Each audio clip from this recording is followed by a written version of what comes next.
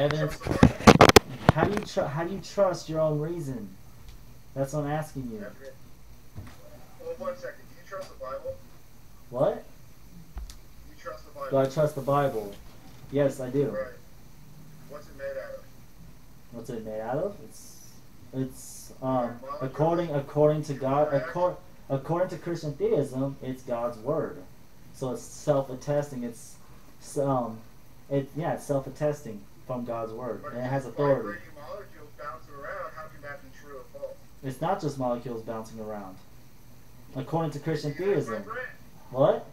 Neither is my mind. It's a No. pattern. According to your worldview, all that there is just this physical realm. That according to your worldview, that's it. So if your molecules are just bumping around, then how do you trust your own reasoning?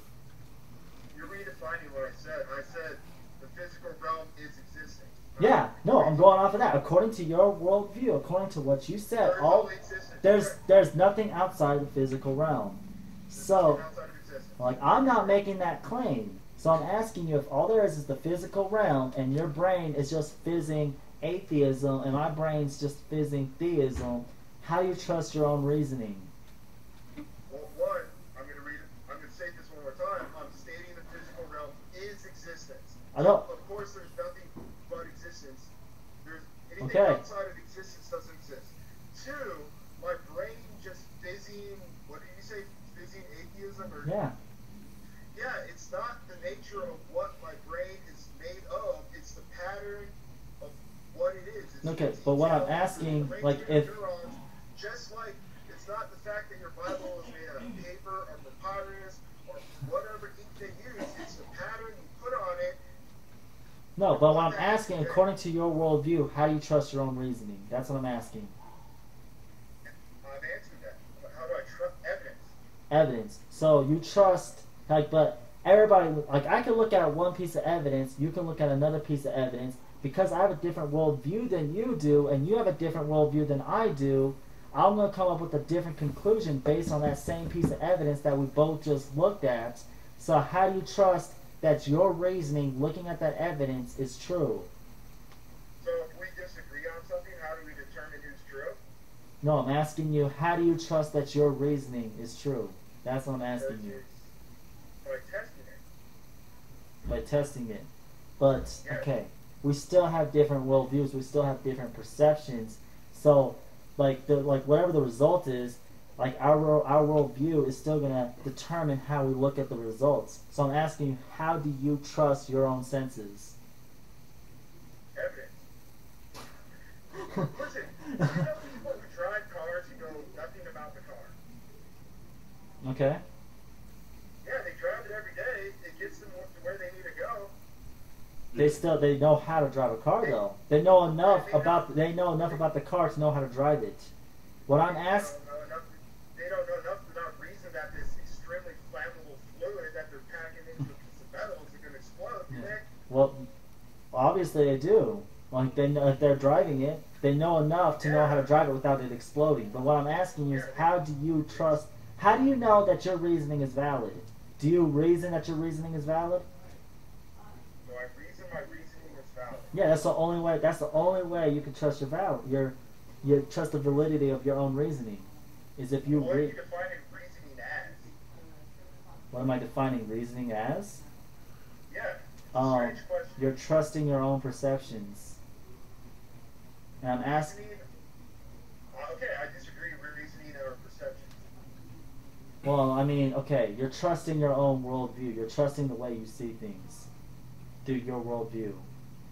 I'd say that's a perspective. That's not really a reasoning.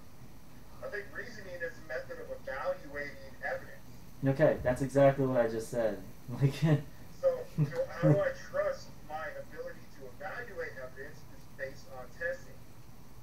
okay, but again, like I said, we could both test the same experiment and come up with the same exact results, but because of our worldview, we come up with a different conclusion. So how do you know that your conclusion is true? How do you trust your own conclusion? For most conclusions, there's a degree of possibility I am wrong about my conclusion. There's a degree of possibility that you're wrong about your conclusion. So do you really know? Do you really know your conclusion then?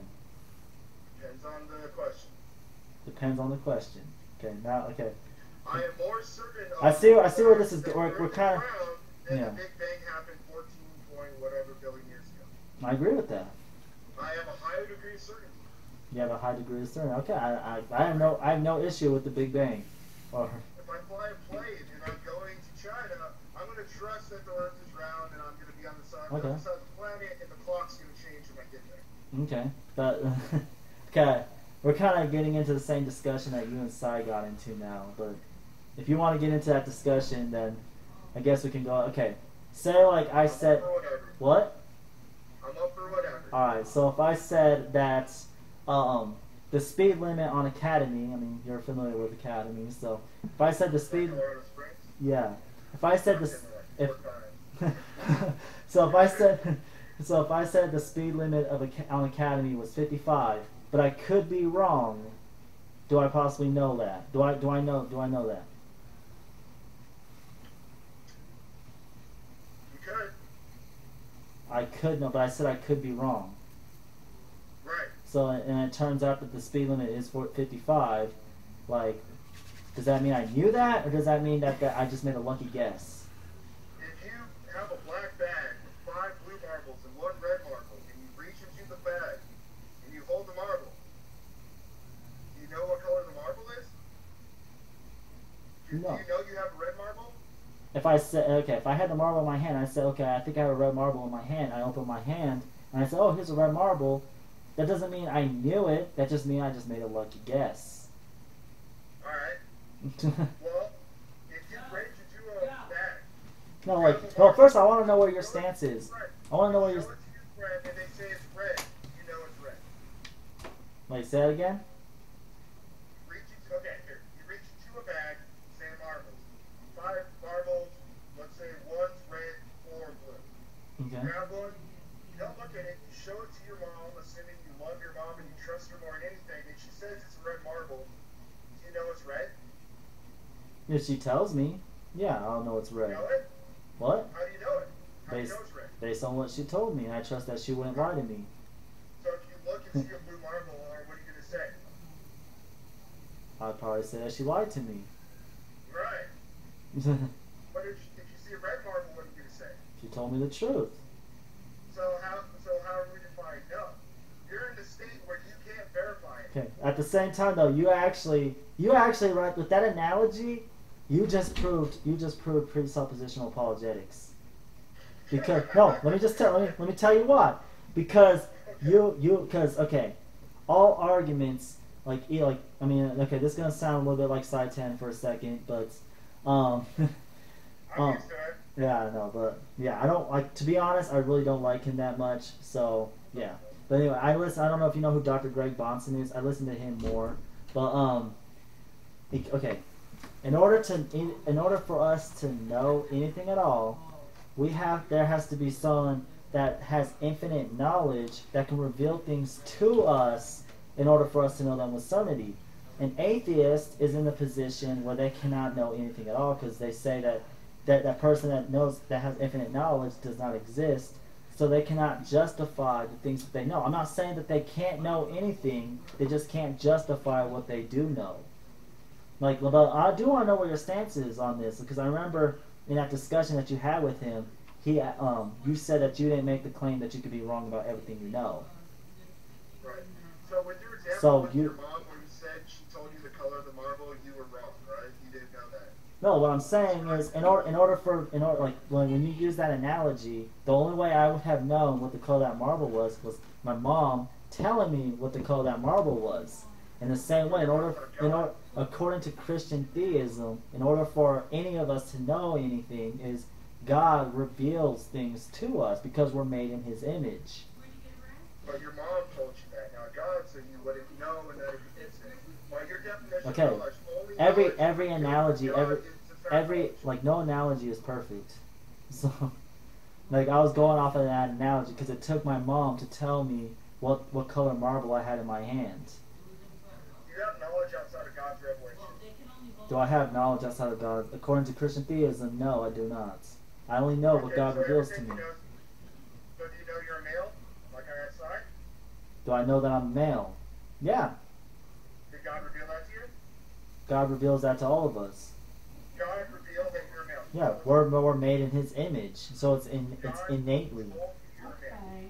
It's innate in all of us because we're made in His You image. can know for absolutely certain you were in some crazy scientific experiment where you're a baby and they tinkered with your parents and made you a boy.